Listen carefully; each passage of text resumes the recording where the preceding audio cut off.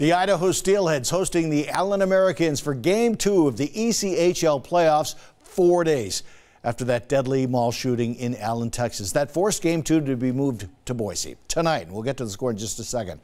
The Steelheads and a packed house honored the team from Texas before the puck dropped. Stood side by side at center ice for a moment of silence to honor the victims of the deadly shooting. Both teams wore stickers on their helmets that showed the message, Allen Strong. Tonight, the Steelies win 6-2. Now they lead the series 2-0 in that series. Games 3 through 5 will be in Boise.